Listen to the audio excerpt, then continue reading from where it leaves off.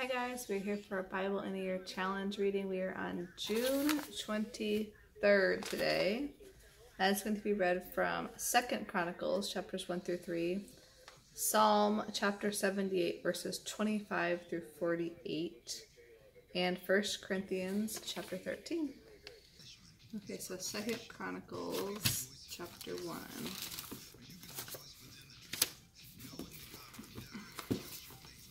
Solomon asks for wisdom. Solomon, the son of King David, now took firm control of the kingdom, for the Lord his God was with him and made him very powerful. He called together all Israel, the generals and captains of the army, the judges, and all the political and clan leaders.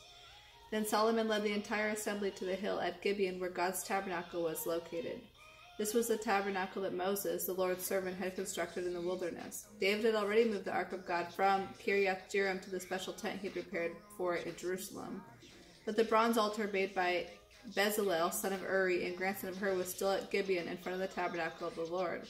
So Solomon and the people gathered in front of it to consult the Lord. There in front of the tabernacle, Solomon went up to the bronze altar in the Lord's presence and sacrificed 1,000 burnt offerings on it. That night God appeared to Solomon in a dream and said, "What do you want? Ask, and I will give it to you." Solomon replied to God, "You have been so faithful and kind to my father David, and now you have made me king in his place. Now, Lord God, please keep your promise to David my father, for you have made me king over a people as numerous as the dust of the earth.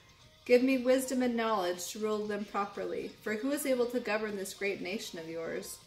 God said to Solomon, "Because your greatest desire is to help your people, and you did not ask for personal wealth and honor, or the death of your enemies, or even a long life, but rather you asked for wisdom and knowledge to properly govern my people. I will certainly give you the wisdom and knowledge you requested, and I will also give you riches, wealth, and honor, such as no other king has ever had before you, or will ever have again." Then Solomon returned to Jerusalem from the tabernacle of the hill of Gibeon, and he reigned over Israel. Solomon built up... I think the dog's still outside. The dog was scratching on the door. I left him outside on accident. Okay. Solomon built up a huge military force, which included 1,400 chariots and 12,000 horses.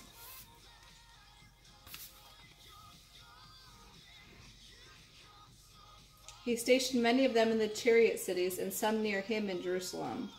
During Solomon's reign, silver and gold were as plentiful in Jerusalem as stones, and valuable cedar wood was as common as the sycamore wood that grows in the foothills of Judah. Solomon's horses were imported from Egypt and from Sicilia. The king's traders acquired them from Sicilia at the standard price. At that time, Egyptian chariots delivered to Jerusalem could be purchased for 600 pieces of silver, and horses could be bought for 150 pieces of silver. Many of these were then resold to the kings of the Hittites and the kings of Aram. Chapter 2. Preparations for building the temple. Solomon now decided that the time had come to build a temple for the Lord and a royal palace for himself. He enlisted a force of 70,000 common laborers, 80,000 stonecutters in the hill country, and 3,600 foremen. Solomon also sent this message to King Hiram at Tyre: "Send me cedar logs like the ones that were supplied to my father David when he was building his palace. I am about to build a temple to honor the name of the Lord my God. It will be a place set apart to burn incense and sweet spices before him, to display the special sacrificial bread, and to sacrifice burnt offerings each morning and evening on the Sabbaths, at new moon celebrations, and at the other appointed festivals of the Lord our God. He has commanded Israel to do these things forever.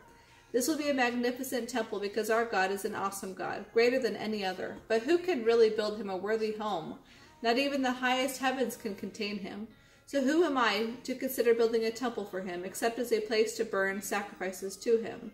So send me a master craftsman who can work with gold, silver, bronze, and iron, someone who is an expert at dyeing purple, scarlet, and blue cloth, and a skilled engraver who can work with the craftsmen of Judah and Jerusalem who were selected by my father David. Also send me cedar, cypress, and almug logs from Lebanon, for I know that your men are without equal at cutting timber. I will send my men to help them. An immense amount of timber will be needed, for the temple I am going to build will be very large and magnificent. I will pay your men 100,000 bushels of crushed wheat, 100,000 bushels of barley, 110,000 gallons of wine, and 110,000 gallons of olive oil. King Hiram sent this letter reply to Solomon. It is because the Lord loves his people that he has made you their king. Blessed be the Lord, the God of Israel, who made the heavens and the earth. He has given David a wise son, gifted with skill and understanding, who will build a temple for the Lord and a royal palace for himself. I am sending you a master craftsman named Hiram-Abi. He is a brilliant man, the son of a woman from Dan in Israel. His father is from Tyre. He is skillful at making things of gold, silver, bronze, and iron. He also knows about stonework, carpentry, and weaving. He is an expert in dyeing purple, blue, and scarlet cloth and in working with linen. He is also an engraver and can follow any design given to him. He will work with your craftsmen and those appointed by my lord David your father. Send along the wheat, barley, olive oil, and wine that you mentioned. We will cut whatever timber you need from the Lebanon mountains and will float the logs in rafts down the coast of the Mediterranean Sea to Joppa. From there you can transport the logs up to Jerusalem. Solomon took a census of all foreigners in the land of Israel, like the census his father had taken, and he counted 153,600. He enlisted 70,000 of them as common laborers, 80,000 as stonecutters in the hill country, and 3,600 as foremen. Chapter 3, Solomon builds the temple. So Solomon began to build the temple of the Lord in Jerusalem on Mount Moriah, where the Lord had appeared to Solomon's father, King David.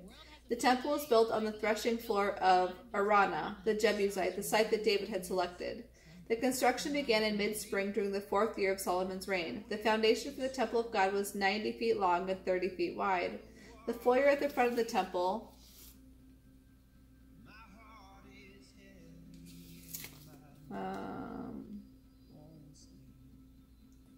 was 30 feet wide, running across the entire width of the temple.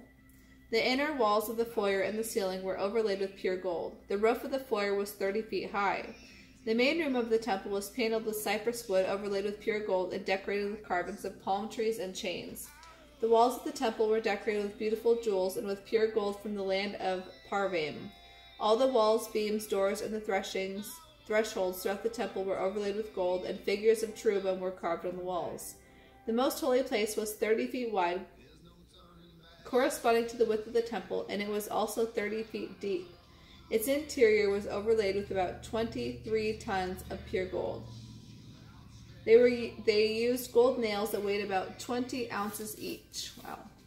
The walls of the upper rooms were also overlaid with pure gold. Solomon made 2 figures shaped like cherubim and overlaid them with gold. These were placed in the most holy place. The total wingspan of the two cherubim sitting side by side was 30 feet. One wing of the first figure was 7.5 feet long, and it touched the temple wall. The other wing, also 7.5 feet long, touched one of the wings of the second figure.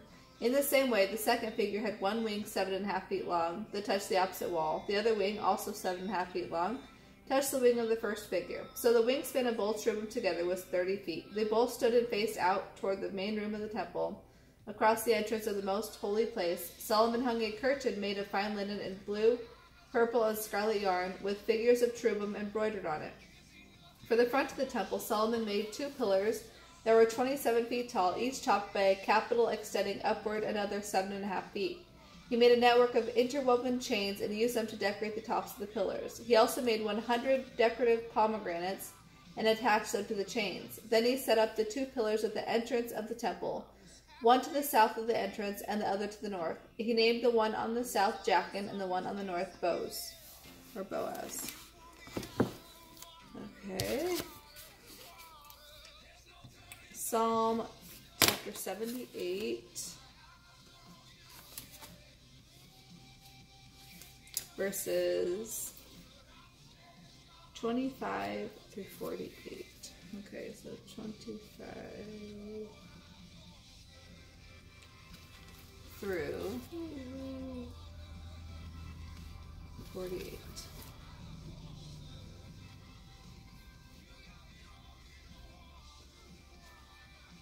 Okay, where's 48? 48. 48. Okay. They ate the food of angels. God gave them all they could hold. He released the east wind in the heavens and guided the south wind by his mighty power. He rained down meat as thick as dust, birds as plentiful as the sands along the seashore. He caused the birds to fall within their camp and all around their tents. The people ate their fill. He gave them what they wanted. But before they finished eating this food they had craved, while the meat was yet in their mouths, the anger of God rose against them, and he killed their strongest men.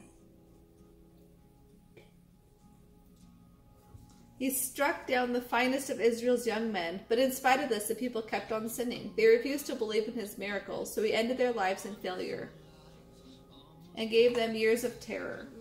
When God killed some of them, the rest finally sought him. They repented and turned to God. Then they remembered that God was their rock, that their Redeemer was the Most High. But they followed him only with their words. They lied to him with their tongues. Their hearts were not loyal to him. They did not keep his covenant. Yet he was merciful and forgave their sins and didn't destroy them all. Many a time he held back his anger and did not unleash his fury. For he remembered that they were nearly mortal, gone in a moment like a breath of wind, never to return. Oh, how often they rebelled against him in the desert, and grieved his heart in the wilderness. Again and again they tested God's patience and frustrated the Holy One of Israel. They forgot about his power and how he rescued them from their enemies. They forgot his miraculous signs in Egypt, his wonders on the plain of Zon, for he turned their rivers into blood, so no one could drink from the streams. He sent vast swarms of flies to consume them and hordes of frogs to ruin them. He gave their crops to caterpillars, their harvest was consumed by locusts. He destroyed their grapevines with hail and shattered their sycamores with sleet. He abandoned their cattle to the hill, their livestock to bolts of lightning. Okay, in 1 Corinthians chapter 13.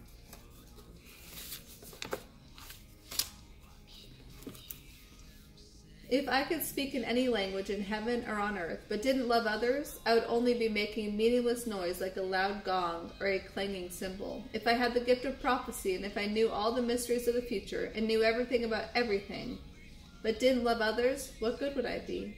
And if I had the gift of faith, so that I could speak to a mountain and make it move, without love I would be no good to anybody. If I gave everything I have to the poor, and even sacrificed my body, I could boast about it. But if I didn't love others, I would be of no value whatsoever. Love is patient and kind. Love is not jealous or boastful or proud or rude.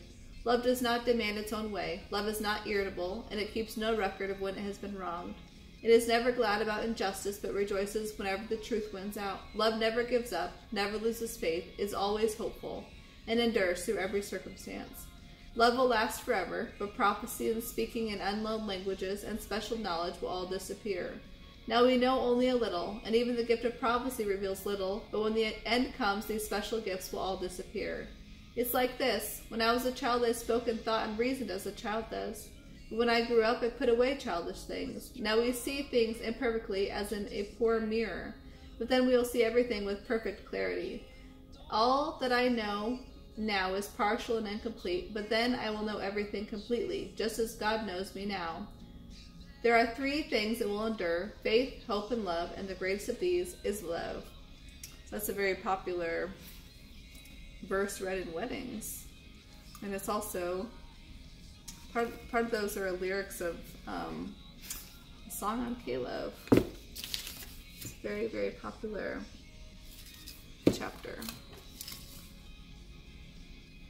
in 1 Corinthians. Okay, that is all for today's reading. We'll see you next time.